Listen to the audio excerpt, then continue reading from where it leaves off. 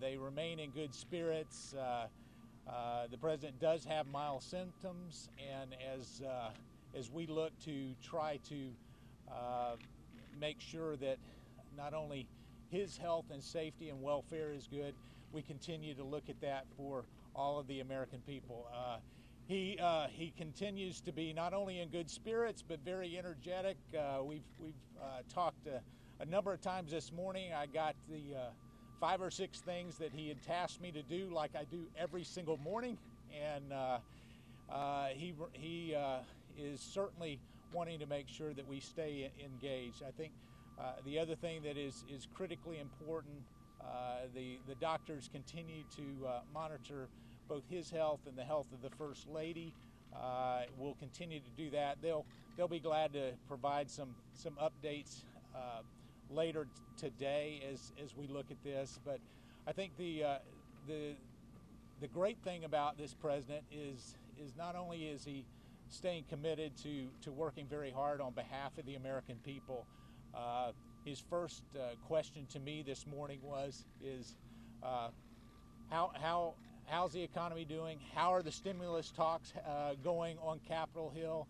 A number of us in the core team of the White House continue to get tested on a daily basis, like we have been, and as we look to that, we're very excited about making sure that not only that the health and safety of the President and the First Lady is addressed, but certainly that we address this battle together as a nation together, and the American people can rest assured that we have a president that is not only on the job, will remain on the job, and I'm optimistic that he'll have a very quick and speedy recovery.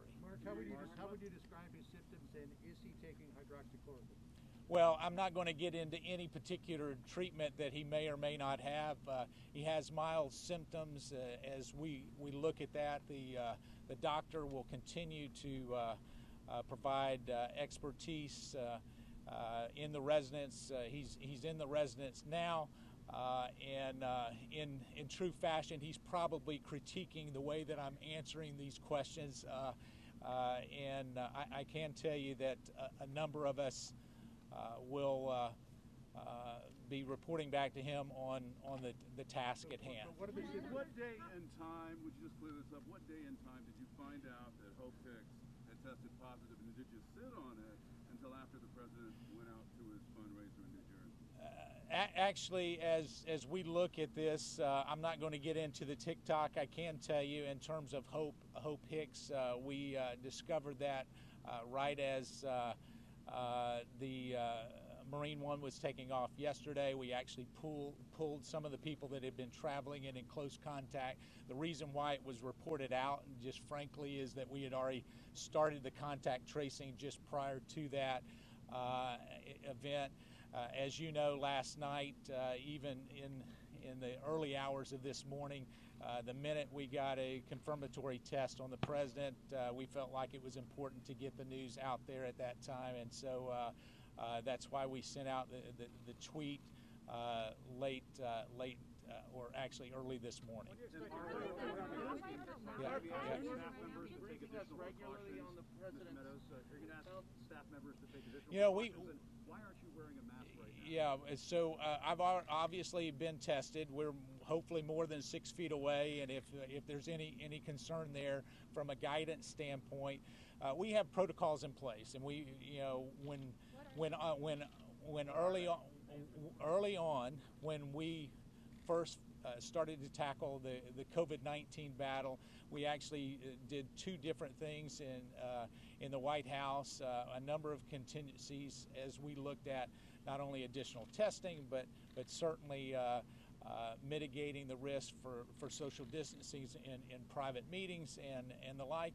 But I think it goes to the broader question is even with a lot of the mitigating factors, Jim, what you have is a virus that is contagious, that certainly continues to be, regardless of whatever protocol we have, that that it has the ability to affect everybody. As you know, the president, we keep a pretty wide circle. All of you that have interacted with him know that.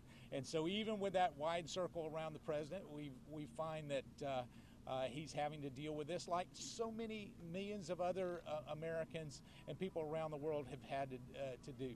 I can tell you that what we're doing is focusing on the therapeutics, the vaccines, continuing to do that, and that doesn't change. Yeah.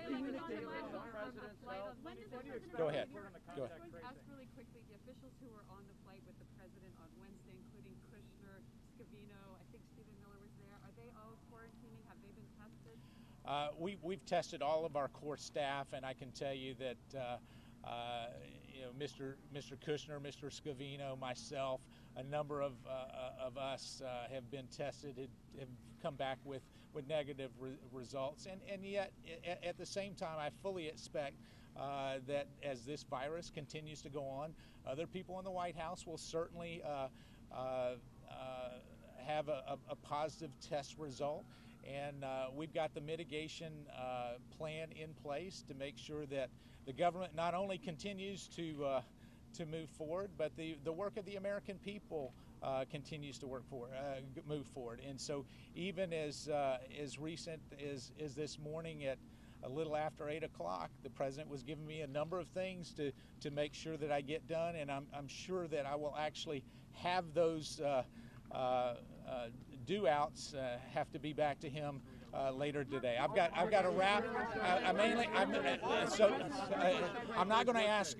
So I wanted to come out and give an update to all of you, so that show the courtesy of giving an update. We'll have future updates. I'll be glad to do that. But any other specifics at this point would be not.